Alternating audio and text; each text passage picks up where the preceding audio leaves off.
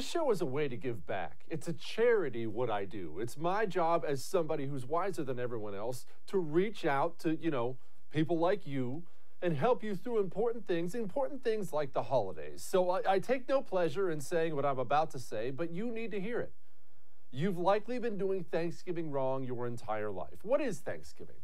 It's a time to come together for a few hours, put down your phones, and eat. Frankly, what's more important than eating? It's a lot better than spending time with family. So it's supposed to be a special occasion about food. And you've all been eating disgusting food the entire time. Oh, Jesse, you haven't had my turkey. Turkey sucks. Do you know how I know turkey sucks? Because you walk into a restaurant a whole bunch of times throughout the year with all kinds of menu options, and never once do you sit down and look at that menu and say, I'll have the turkey. Never once do you drive home and call the missus on the way and say, honey, I'm on the way home. Boy, I got a craving for turkey.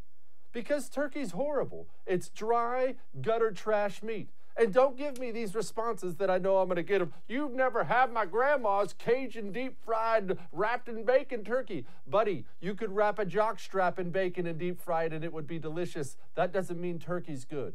So put away your turkey, it sucks. Put away your mashed potatoes. I hear this, mashed potatoes are delicious. Mashed potatoes are the lowest form of potato. You've taken something that could have been a scallop, or even better, a French fry, or a tater tot, and you've turned it into hot mush. It's disgusting. Oh, that green bean casserole that you think everybody loves, they're all lying to you. All the leftovers get thrown in the trash immediately the next day. And the best part of your traditional Thanksgiving, pumpkin pie, it sucks too. I mean, it's okay, it's halfway edible, but if you were to stand in front of a shelf and you're looking at cookies and cobblers and pies and cakes and everything else, how far down that list would you have to get before you picked the pumpkin pie out of the list? Really, really, really far, and you know it.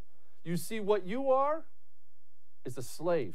We've outlawed slavery in this country, so stop being a slave to tradition. Some traditions are meant to be broken. They used to have traditions all over the world that involved killing children. Well, we still do it, Planned Parenthood, but that's another story. It is time to make Thanksgiving great again. It's time to make Thanksgiving special again. So let me tell you what should be on your Thanksgiving menu this year so you don't have to suffer through an entire day of pretending like the turkey doesn't suck. First of all, tenderloin. Not just a regular old steak, not a T-bone. Go down to your local butcher and have them saw you off a 4 or 5 pound tenderloin, depending on how many people are going to be there, at least 48 hours prior to Thanksgiving. Then come up with a delicious marinade and marinate that bad boy. When Thanksgiving Day comes, when everyone else is trying to baste their turkey into something that tastes decent, you slide that tenderloin with the marinade in the oven and pull it out about an hour, hour and a half later, and then eat on it for the rest of the week. Number 2, salad.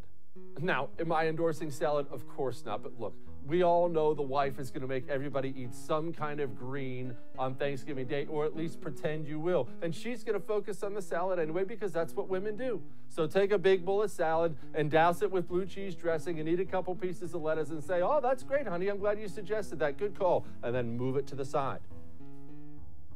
3, Red Lobster's Cheddar Bay Biscuits. I know what you're thinking. Jesse, Red Lobster's too nice. I can't afford it. Or it's too far away.